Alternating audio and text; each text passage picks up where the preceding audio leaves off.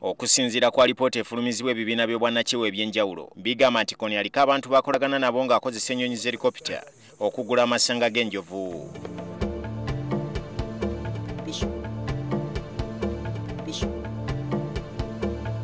Ng'oggyeko amasanga, basajja ba Kony bakozesa ennyama y'enjovu eno okusobola okweyimirizaawo. Kony akozesa obukodyo bungi kati. Eno lipoota gye twakafulumya kati efulumiddwa invisible children, the enough ne resolve. Eraga mu bujjudde akakodyo akamu kasinza okukozesa kati.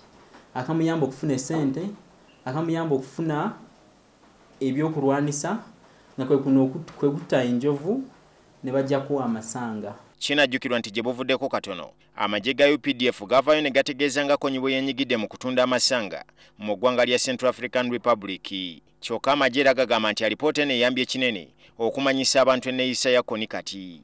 Kyabulabe nnyo okulaba nti abayeekera batandise okutta enjovu ne batunda ivory mu bitundu ebyo, naye ate kirungi nnyo olw'okulaba nti NGOs zikoze research ne zisanga nti UPDF teri mu bikolobero byo tetta njovu za Congo baza Central Africa, n'olwekyo kati ekyo kituyambyeko okulaga nti tetwagenda eri okusuubula oba okutta enjovu ze.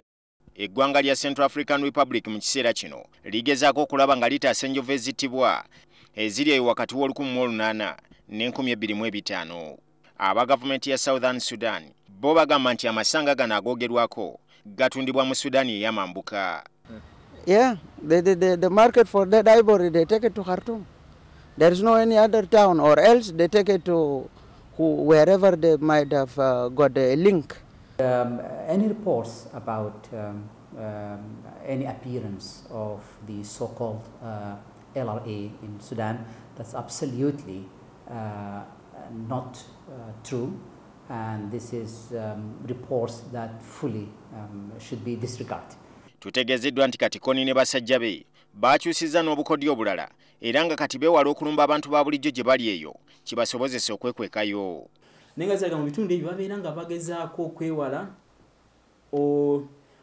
okukolamu obulumbaganyi mu bitundu ebyo, okutta abantu n'okola kino, naye nga akakodyo kalinga nga akalaga nti baba bagezaako okubeera in good books n'abantu mu kitundu ekyo. Kigambibwa nti basajja ba Kony mu kitundu kino ekiyitibwa Kafia King gye balimira emmere bayimirizaawo, ng'era ekitundu kino kiri ku nsalo ya Sudan ey'omambuka ne Southern Sudan n'eggwanga lya Central African Republic. So the report might be true, because that's why we even accused Khartoum to withdraw out from that part of the mineral rich. Kony ne basajja be amagye ga UPDF gabafungiza ne gabagoba mu Uganda ne mu bibira bya Congo nga kati baddukira mu ggwanga lya Central African Republic.